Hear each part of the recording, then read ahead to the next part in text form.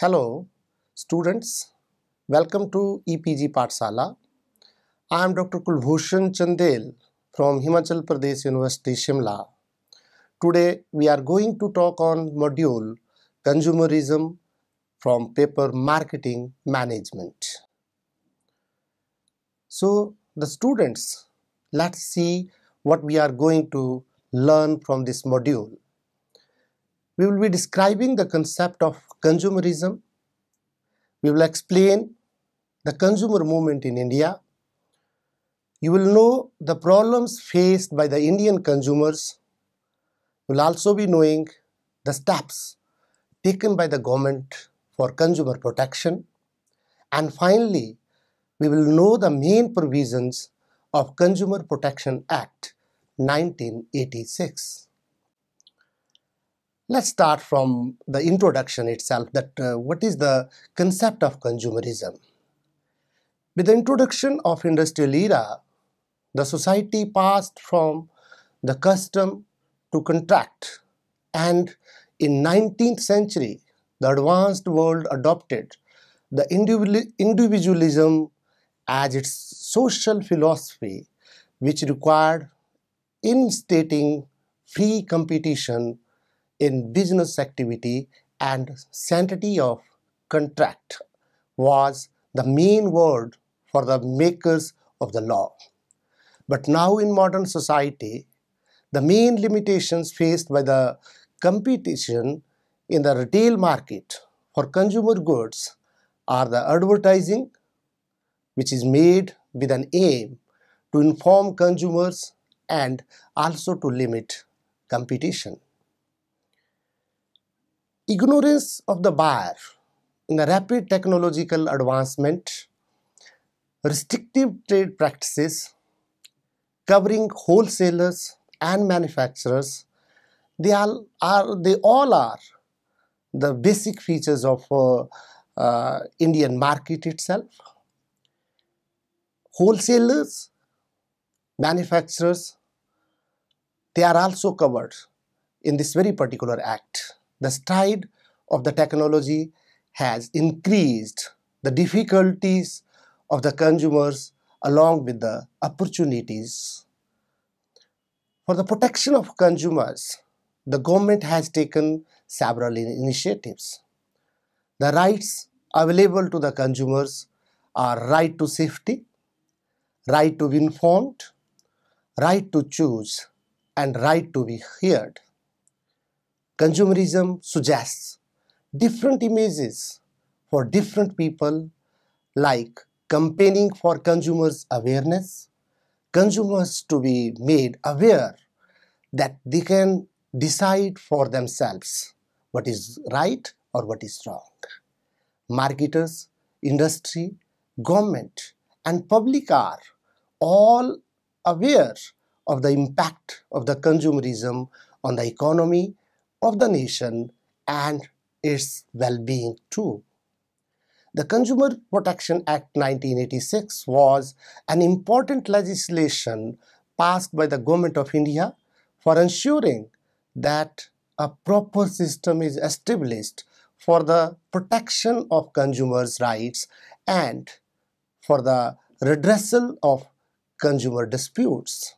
In this act, there was a provision made for the establishment of the consumer councils and other authorities for the settlement of consumer disputes.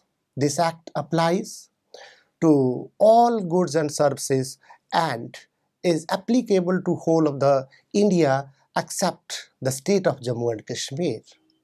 The act provides for the establishment of two councils, namely Central Consumer Protection Council and State Consumer Protection Council. The Government of India celebrates 24 December every year as National Consumer Day since the enactment of this act on 24 December 1986. 15th March is observed as World Consumer Right Day every year. As defined by the Philip Kotler, when we are just defining the meaning of consumerism, He defined consumerism as an organized movement of citizens and government to protect the rights and enhance the power of buyers in relation to the sellers. George A. Steiner and John F. Steiner, they defined consumerism in a following manner. They stated that consumerism is a movement desired to improve the rights and power of consumers in relation to the sellers of products and services. It protests movement of consumers against what they or their advocates see as unfair, discriminatory, and arbitrary treatment. Consumerism is as old as business, but has taken a new dimensions and thrust in recent years. Consumerism does not mean that caveat emptor means the let the buyers be aware is replaced by caveat benders means let the sellers be aware. It does mean, however, that protecting the consumer is politically acceptable and that the government will survey consumer demands for better treatment and respond to them with new guidelines for and regulations over business. Consumers here are exploited by the unethical marketers, and even consumers are becoming victims of poor quality product when we are just talking about consumer movement in India. The market was filled with a huge variety of product which lead to difficulty for the consumers to ascertain the quality of products while buying it. Even the marketers try to capitalize the situation by resorting to unfair and unethical trade practices, black marketing, unsafe consumer products, hoardings, and so on. In order to avoid the problems of consumers, there should be active participation in consumer protection activities by marketers, government, and consumers. If we say that consumers should be aware about the fact that what their rights are, definitely they will not be exploited.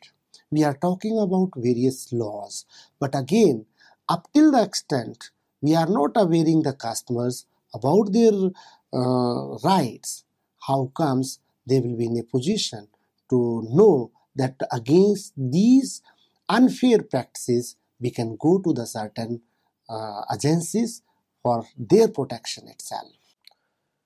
The Indian consumer is facing various problems. The main problems which are faced by the Indian consumers are the scarcity of essential commodities occurs very recurrent in India, such as black marketing, hoardings, etc.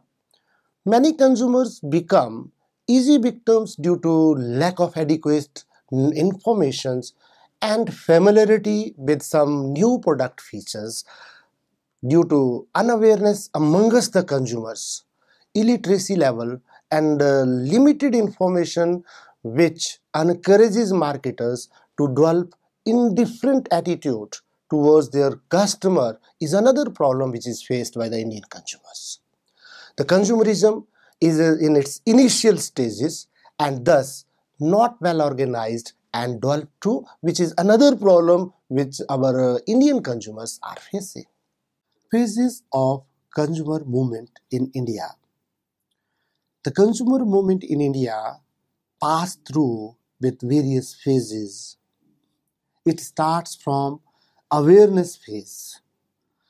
In this stage, the consumers' unions start mobilizing the membership and makes an attempt to raise the issues of consumers' interest and fight for awarding the fundamental rights of the consumers. In this fight, the emphasis is given on establishing consumer as an important factor of economic activity. The second step in this phase, that is the consumer education phase. This phase can also be called as an enlightenment stage, in which the consumers, they are educated with regard to their rights. In this phase, the whole role of union has become more dominant, and the type of activities undertaken are varied and multiple. At present, most of the unions are working at this stage. Their task is to create awareness about consumers' rights and to train them so that they could exercise their rights in the best possible manner. The unions try to uplift the status of the consumers by providing them legitimate protection, by forcing the government to enact various laws for the consumer protection. On one side, it tries to attract, educate, and train consumers in urban areas. At the same time, it tries to organize rural customers also. Thus, in a state of enlightenment, the union try to enlarge their activities in all spheres of life.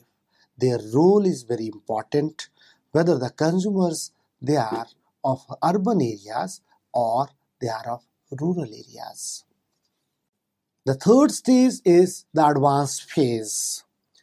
The fight for consumer rights is an endless movement to seek justice, socio-economic equalities, and to acquire a say in the process of economic equality and to acquire a say in the process of economic equilibrium. The development of consumer movement cannot stop at attaining a particular status. Achieving a certain right for the betterment of consumers or to provide them with a facility of legal remedy is not the ultimate aim of consumer movement. Consumer associations has a long and unending journey of achieving a suitable status for the consumers and an exploitation-free and democratic economic system. The Indian consumers are facing various problems. Among different problems of Indian consumers, we can have the shortage of essential commodities which remains. The shortage of essential commodities occurs very often in India, and these imbalances in demand and supply leads to hoarding and black marketing, profiteering and corruption, for which our Indian consumer becomes the victim of that. Majority of the Indian consumers are not aware about the various rights which are given to them. It is very important to say, because Indian government has enacted various laws for the protection of Indian customers, but the Indian customers, they are not aware about those various rights which they do have. Due to low level of literacy and other limited informations, they remain unaware about the rights which otherwise have been given to them. This persuades the marketers and traders to develop different attitudes towards their consumers. Many of the public services are provided by the public sector undertakings run by the governments to serve the public interest, and the performance level of these public sector companies is very unsatisfactory. Rather, if we say that they are running in loss, majority of them, it will not be wrong. And consumers often have to play or to pay for the very poor services rendered by the public sector companies, which is another problem which the Indian consumers they are facing. The absence of adequate information and familiarity with some new product features that remain another problem with the Indian customers. Due to this, many consumers become easy victims and buy the substandardized products or inferior or defective products at the rate of the standardized products, which otherwise may be the cheating with the Indian consumers. The legal procedure of India is time consuming. It is a very big problem with Indian consumers, because whenever any consumer is going to the court of law, it takes a very long process to get justice out of that. And it is also tiresome process which act as a barrier to consumers seeking the redressal for their grievances through the judicial system, because they are not believing or they are not having the trust on this very judicial system. They do have their perception in their mind that the legal procedure of India is very time consuming, and they avoid to go to the court of law for their redressals of their problems. The consumerism process is still in infancy stage and hence not well organized too and developed to the level at which it is present in the developed countries. In the developed countries, the consumers are aware of their rights. They do have the instant, legal procedure to protect, to redress their problems too. The consumers' protection laws are not being effectively implemented and enforced to achieve the objective of protecting the interest of consumers at large. If we say that in India, n number of laws are there, n number of provisions have been made in various laws as far as the Indian system is concerned, the two things are very, very important here, which work as a hurdle or barrier in the way of consumerism. One, either the consumers, they are not aware about their rights, or the implementing agencies, they take a huge time to sort out the redressal problem, to redress the problem of the consumers, which they face time to time. The government of India has taken various steps to support its consumers. Various acts have been enacted. If we discuss few of them, they are the Monopolies and Restrictive Trade Practices, which is known as a MRTP Act 1969. It is replaced by the Competition Act 2002 later on. We have Industrial Development and Regulation Act 1951. There is another act, that is Essential of Commodities Act 1955, Prevention of Food Adulteration Act 1954, Prevention of Black Marketing and Maintenance of Essential Commodity Act, Sales of Goods Act 1935, Trademark and Merchandise Marks Act 1958, Agriculture Products Grading and Marketing Act 1937.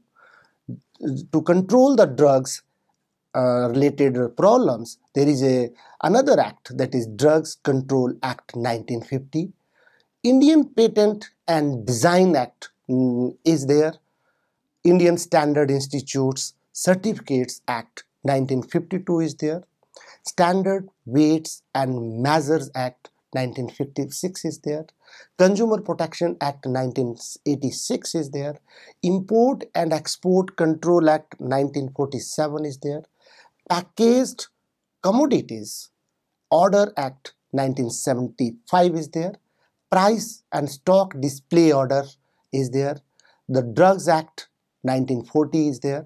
Foreign Trade Act, which is related to the development and its regulation, that is 1992 Act, that is also there. Consumer Protection Act 1986. The Consumer Protection Act 1986 is an important legislation passed by the Government of India for ensuring that a proper system is established for the protection of the consumer's rights and the redressing of consumer disputes. In this act, there was a provision made for the establishment of the consumer councils and other authorities for the settlement of consumer disputes. This act applies to all goods and services and is applicable to whole of India except the state of Jammu and Kashmir. The act provides for the establishment of two councils, namely Central Consumer Protection Council and State Consumer Protection Council. Central Consumer Protection Council. The Central Consumer Protection Council is established by the central government, means the Government of India, comprising of the following members. It includes the chairman, the Minister of Consumer Affairs. Such members or such number of other officials and non-official members as may be prescribed in the law. The council can meet at any time as necessary, but it shall meet once in every year at least. The State Consumer Protection Council. It is established by the state government and it comprises of the following members. The minister in charge of the consumer affairs in the state is the chairman of this very council. Such number of other officials and non-official members as may be prescribed by the state government. Such number of other official and non-official members not exceeding 10 as nominated by the central government. The state council can meet at any time as necessary, but it has to meet twice in every year. The object of this state council is to protect the rights of the consumers within the state. The state council shall also establish district consumer protection council in every district of the state. The district consumer protection council shall comprise of the collector as chairman and other members as prescribed by the state government. Objectives of the Act. The main objectives of the councils or this Act are to protect the rights of the consumers. It may be explained as under: it do provide the right to be informed about the quality, quantity and other necessary informations so that consumer could be protected from unfair trade practices.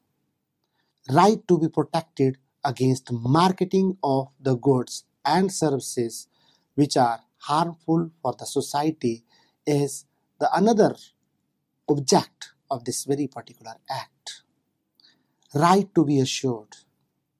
Right to be heard and assured that the consumer disputes shall be heard at appropriate consumer councils. Right to seek redressal against restrictive trade practices that is also been given to the customers, and right to consumer education. The customers must be provided, the consumer must be provided with all the informations to educate him, which otherwise he is requiring time to time. Whenever we are talking of consumer dispute redressal agencies, the Act provides for the establishment of the following consumer disputes redressal agencies. They are available at district level, state level, and national level. The District Consumer Dispute Redressal Commission is established at the district level by the state. It is also known as the district form. The state government establish this very commission in each district of the state. The State Consumer Dispute Redressal Commission work at the state level. It is also known as a state commission, which is again established by the state government. While at the national level, National Consumer Disputes Redressal Commission works. It is established by the central government, means the government of India, which deals with the disputes at the national level. Any customer can file any kind of his grievances to the District Consumer Dispute Redressal Commission. If he is not happy with the decision, satisfied with the decision, he can go to the State Consumer Dispute Redressal Commission. And again, if he is not satisfied with the decision given by the State Consumer Dispute Redressal Commission, he can approach to the National Consumer Dispute Redressal Commission. The person who is applying for the state commission against the District Consumer Dispute Redressal Commission's decision, he is to apply within the 30 days of such decision which the district level consumer commission is giving. And in case if the consumer is not satisfied with the decision at the state level, again he can apply within 30 days to the National Consumer Dispute Redressal Commission for his grievances or the complaints which he is having. In case if the consumer is not satisfied with the order of the National Consumer Dispute Redressal Commission even, then he is again having the option to go to the Supreme Court. But in each cases, he is again to apply against these orders within 30 days of such decision which the National Consumer Dispute Redressal Commission is giving. He can go within 30 days to the Supreme Court.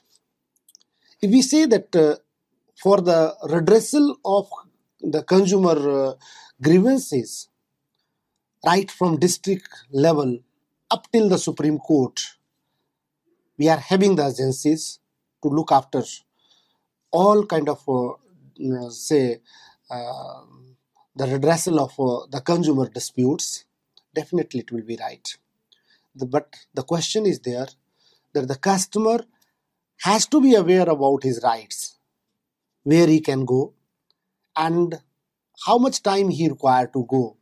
Within that very particular limit of the time, he is to apply to the further court.